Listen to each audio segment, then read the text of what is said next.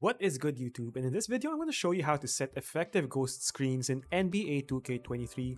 In my opinion, one of the more underrated actions that not a lot of people use in NBA 2K23, but because of how people play defense online, it's actually an effective way to get easy buckets, easy threes, or easy drives to the basket depending on the coverage.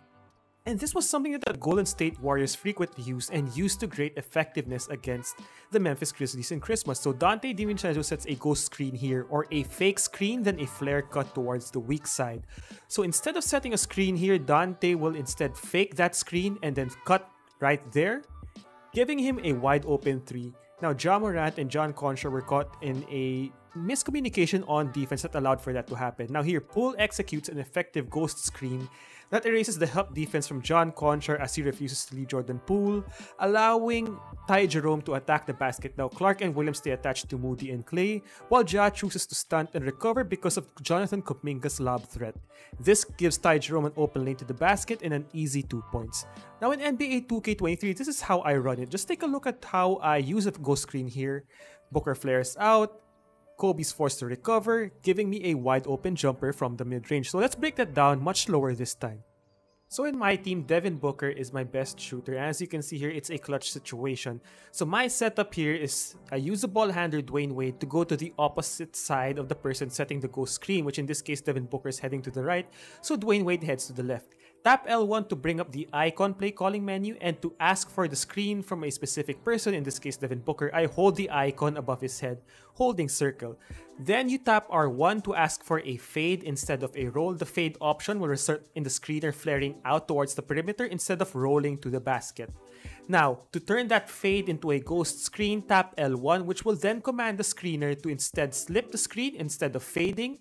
So you will see Devin Booker flaring out right there instead of setting a pick, just as Jordan Poole and Donte DiVincenzo did. So here you see Kobe is trailing Booker, and since Dwayne Wade is an effective slasher, Kobe has to respect the drive threat from Wade. Magic Johnson refuses to switch on defense, so Devin Booker right there has an open lane towards the weak side. And as you can see right here, we already have an open 3 opportunity from Dwayne Wade. Kobe gets confused right here, and my defender, the user defender, is off-balling with Giannis, not putting him in a good position to help. So I pass the ball to Devin Booker. Defense overreacts. As you can see there, the user was late closing out, giving me an open jump shot and an easy 2 points. So there you have it, very easy. Here's the controller demonstration of the ghost screen, and I will link the detailed video in the description below. As you can see right there, that's the first best option. If you can get the pass quick enough to the trailing to the person setting the ghost screen, then you have an easy 3. So hope you enjoyed this quick video. Let me know what you think in the comments section below. I'll be uploading my team gameplay tomorrow, and I have a few dribble tutorials that I plan on pushing out over the next few days as well.